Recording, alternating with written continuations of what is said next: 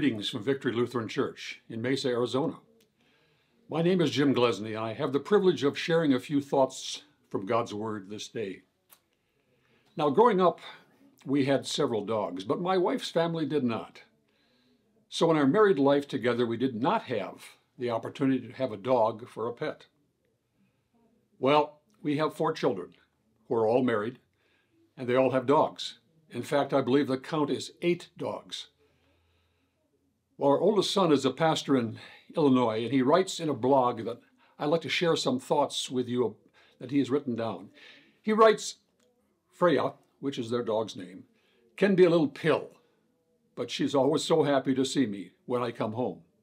Good day, bad day, hot or cold, whatever. When I walk in the door, happy is her default setting. I like to think that it is because in her little doggy brain, she knows she is loved. It's not that she's a perfect dog. She's not. It's not because everything is perfect. It's not. In Dr. Matt's words, which is their vet, she has a seriously jacked up leg.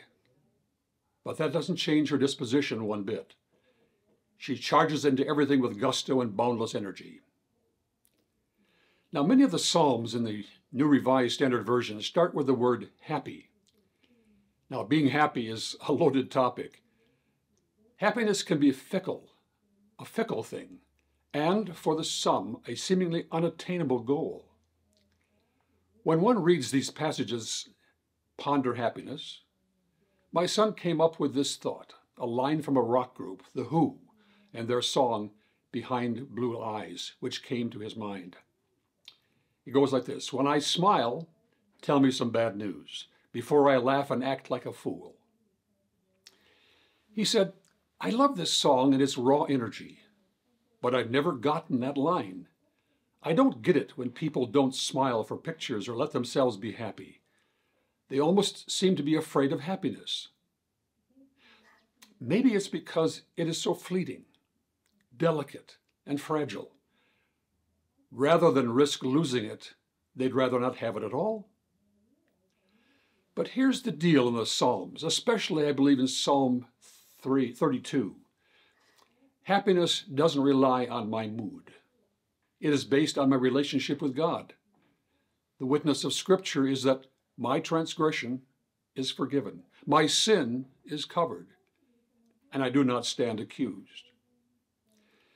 My son goes on to say, in the waters of baptism, grace upon grace flows to me and through me.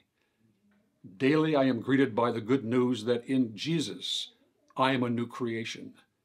I can be happy, and it's good, as daily I seek to become what I already am in Christ Jesus, and the person my dog thinks I am. Will you join me in prayer? Almighty God, we thank you